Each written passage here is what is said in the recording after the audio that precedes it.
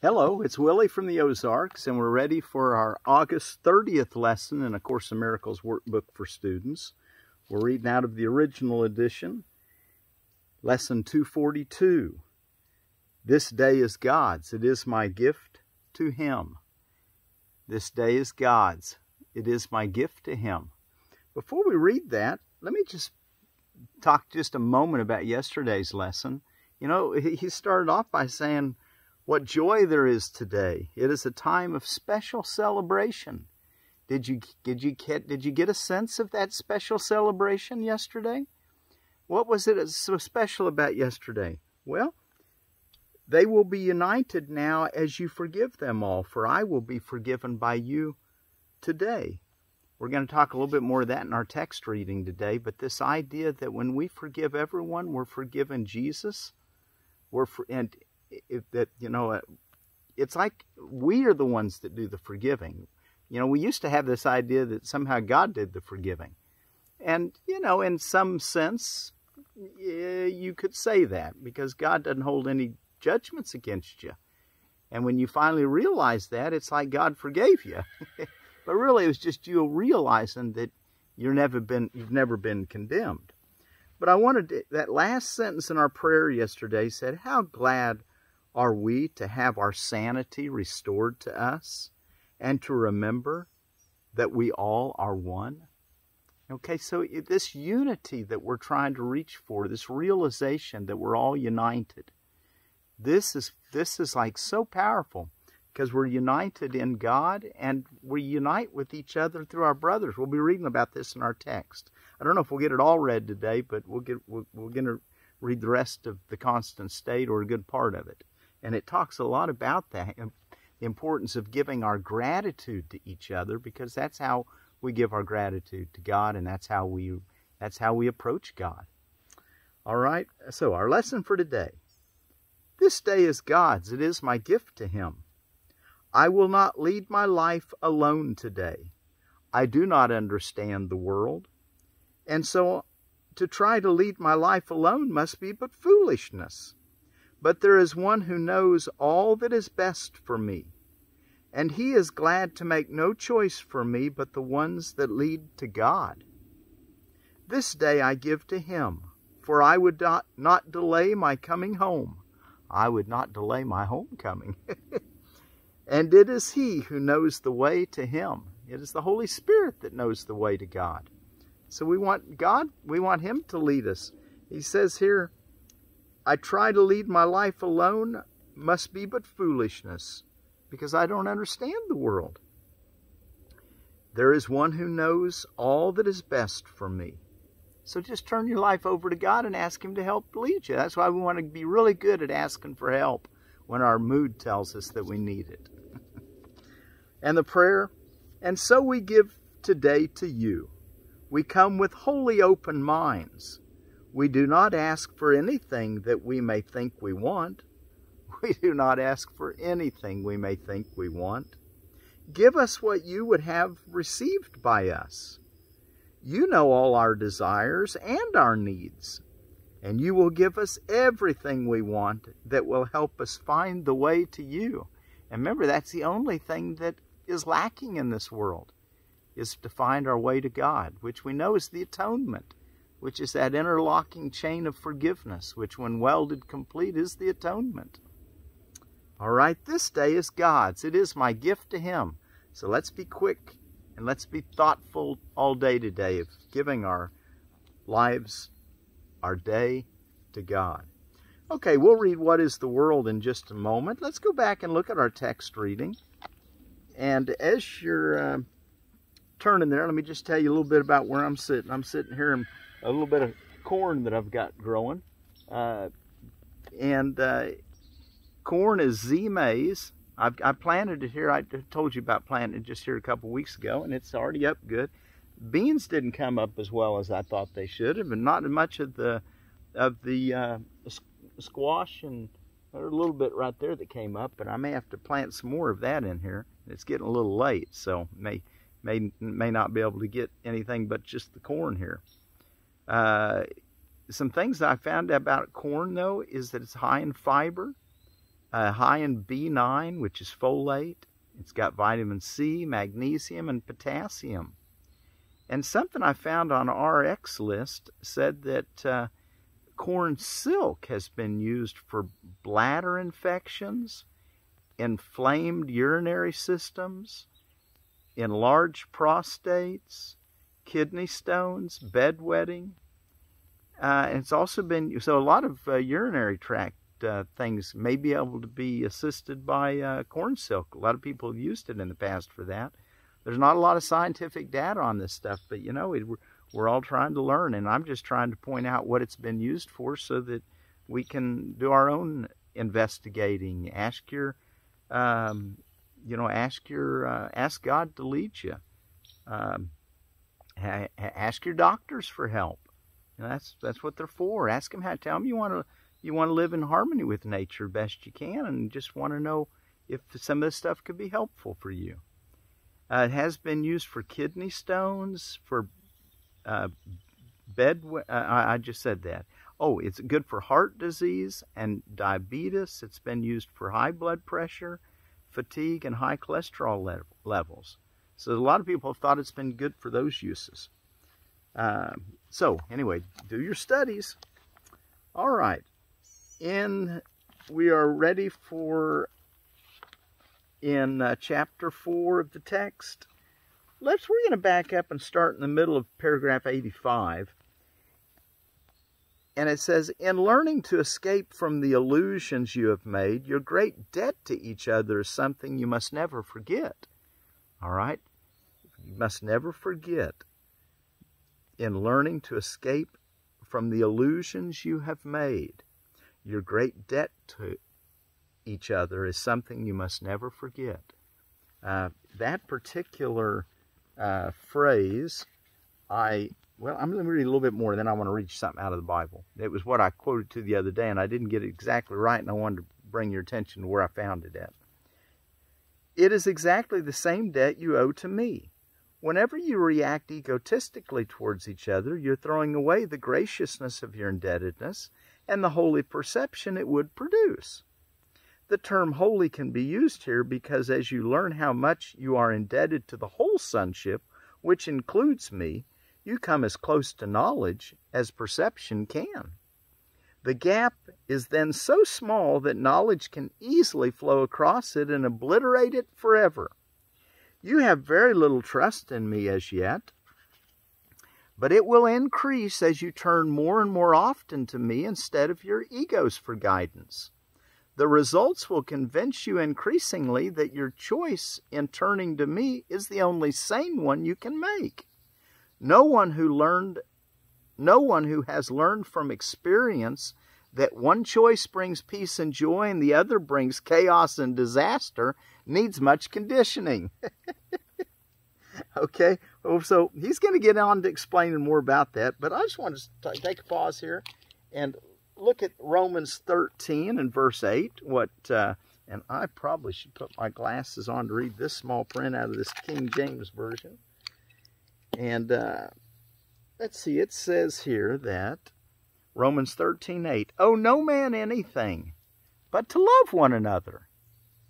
And thus, and he that loveth another hath fulfilled the law. Owe no man anything but to love one another. For he that loveth another hath fulfilled the law.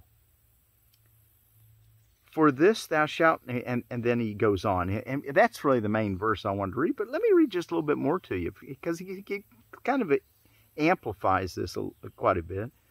For this thou shalt not commit adultery, thou shalt not kill, thou shalt not steal, thou shalt not bear false witness, lie, thou shalt not covet, envy somebody else's possessions and want them. And if there be any other commandment, it is briefly comprehended in this saying, namely, thou shalt love your neighbor as thyself. In other words, you fulfill all those. If you are just loving your neighbor as yourself, you won't lie to them or cheat them or take from them. Okay? Love worketh no ill to his neighbor, therefore love is the fulfilling of the law. That was those 3 verses. It looks like the sun's come out nice and bright now. I hope you can still see just fine. It gets a little bright. We've had a lot of cloud this morning. Okay, we're ready to continue reading on paragraph 87.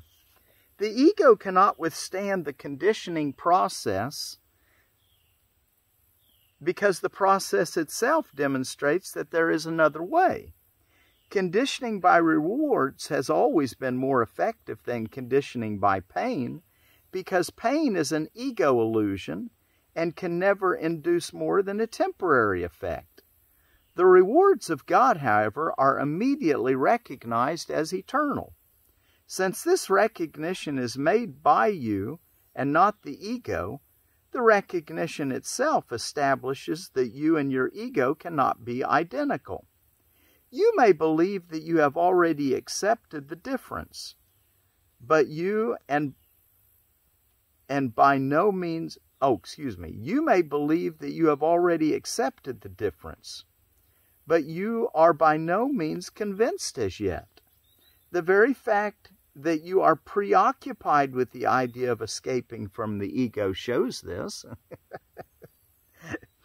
Okay, we want to side with truth, or with the soul, with honesty, with love, with peace, with joy, and escape the offerings of the ego that seemed it just doesn't connect everything as one.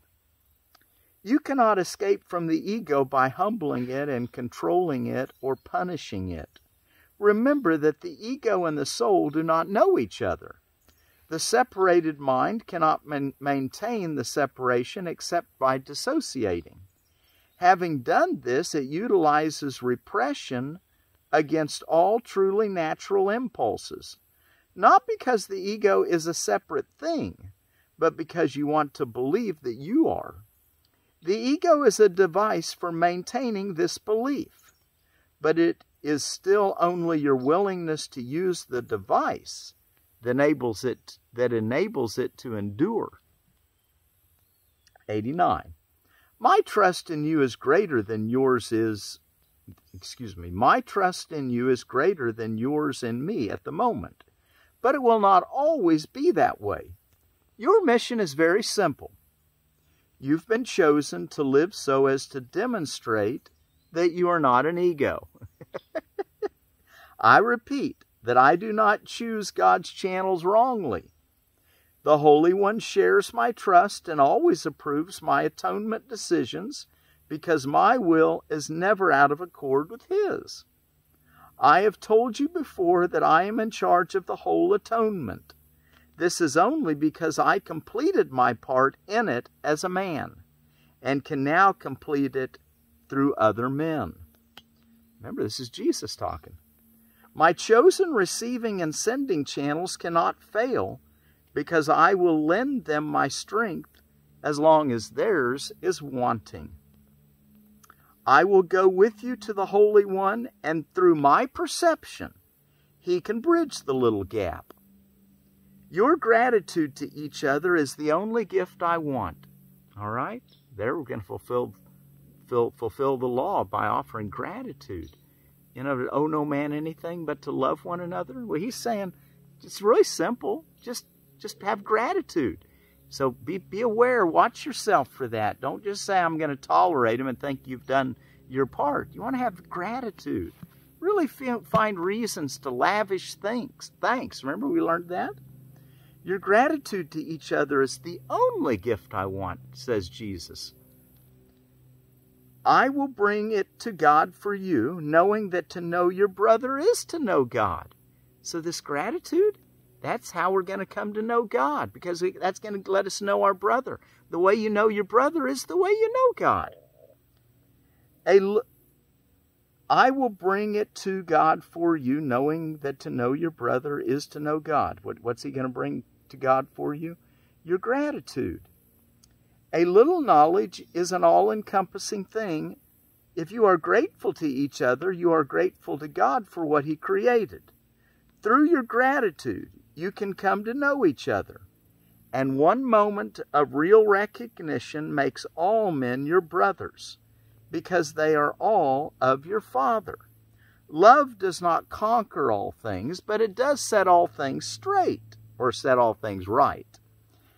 Because you are all the kingdom of God, I can lead you back to your own creations which you do not yet know. What has been dissociated is still there. That's the constant state. Even though we've dissociated it in our mind and our belief we're not in heaven, but it can be corrected because it's really a constant state. And we're really in heaven now. As you come closer to your brother, you do approach me, and as you withdraw from him, I become distant to you. You want to come into the kingdom of heaven? Well, then see your brothers with gratitude. Your giant step forward was to insist on a collaborative venture, seeing us all as one. That was what we learned in our lesson yesterday. That was why I wanted to point it out to you, actually. Our lesson yesterday ended by how glad are we to have our sanity restored to us and to remember that we all are one. Well, what he's saying here, your giant step forward was to insist on a collaborative venture. We're all in this together. We're adventuring together. Let's see ourselves as such, as one with God, as God in flesh, and love each other that way. This does not go against the true spirit of meditation. It is inherent in it. Meditation is a collaborative venture with God. It cannot be undertaken successfully by those who disengage themselves from the sonship, because they are disengaging themselves from me. God will come to you only as you will give him to your brothers. Learn first of them, and you will be ready to hear God as you hear them. That is because the function of love is one. There's so much there we could talk about, but just read it, make sure you got it. But it basically is saying that as you go inside in your meditations, you can't even do even that complete unless you bring with you the oneness and the appreciation you have with your brothers. How can you teach someone the value of something he has deliberately thrown away? He must have thrown it away because he did not value it. You can only show him how miserable he is without it and bring it near very slowly, so he can learn how his misery lessens as he approaches it. This is how we want to start teaching. This conditions him to associate his misery with its absence and to associate the opposite of misery with its presence. It gradually becomes desirable as he changes his mind about its worth. All right, this is what Jesus has been doing for us. I am conditioning you to associate misery with the ego and joy with the soul. You have conditioned yourself the other way round. A far greater reward, however, will break through any conditioning if it is repeatedly offered whenever the old habit pattern is broken.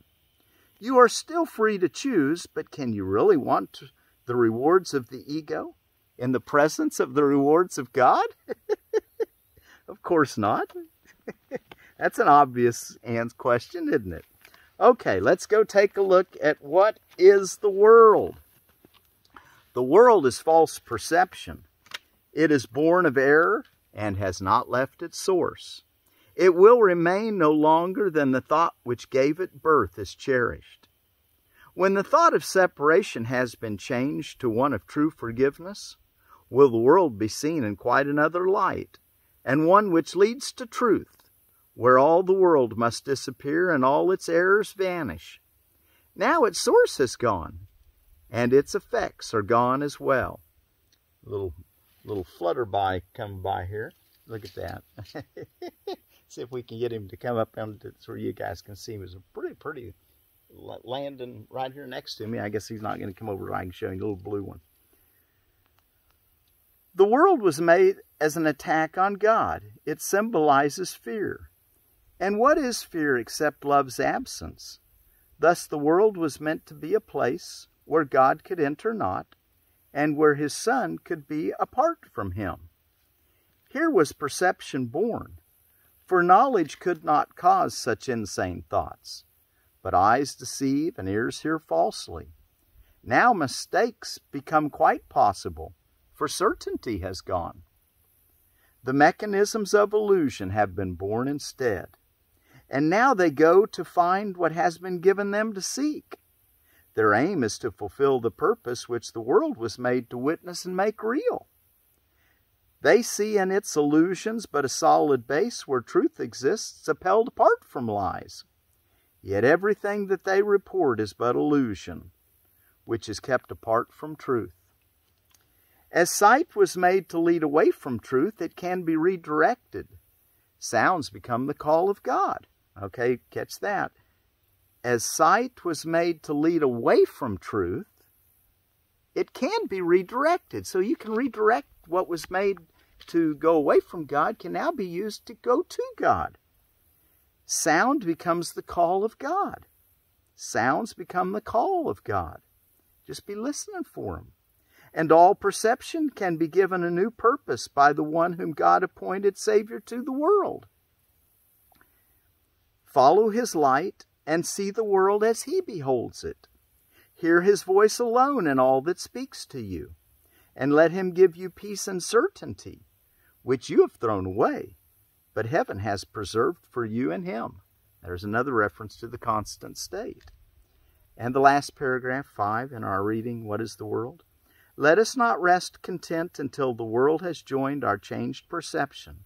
Let us not be satisfied until forgiveness has been made complete. And let us not attempt to change our function. We must save the world, for we who made it must behold it through the eyes of Christ, that what was made to die be restored to everlasting life. Isn't that wonderful? So what was made to die, we can now see it through the eyes of Christ, and it's made forever, and it's now restored to everlasting life. Okay, let's see. This day is God's. It is my gift to him. I will not lead my life alone today. I do not understand the world. And so, to try to lead my life alone must be foolishness. For there is one who knows all that is best for me, and he is glad to make no choices for me but the ones that lead to God. This day I give to him, for I would not delay my coming home, and it is he who knows the way to him. Or if it helps you, and I'm going to switch those words around. This day I give to the Holy Spirit, for I would not delay my homecoming. And it is he who knows the way to him. And the prayer, for this day is God's, it is my gift to him. And so we give today to you. We come with wholly open minds. We do not ask for anything that we may think we want. Give us what you would have received by us. You know all our desires and our needs, and you will give us everything we want, and that will help us find the way to you. This day is God's. It is my gift to him. Hey, and thank you all so much for following along. I was telling someone the other day that I get more out of these lessons than any of my students, I expect. But I hope that you get as much as I get. I mean, we're all in this together. But I'm just was trying to point out to my friend that, it doesn't matter whether or not how much they get. It inspires me to share these truths. As we're teaching, we're learning, and I'm trying to learn this like you all are. So thanks for joining me, and it inspires me greatly to have you follow along. All right? Thank you, thank you, thank you. So until tomorrow, this day is God's. It is my gift to him.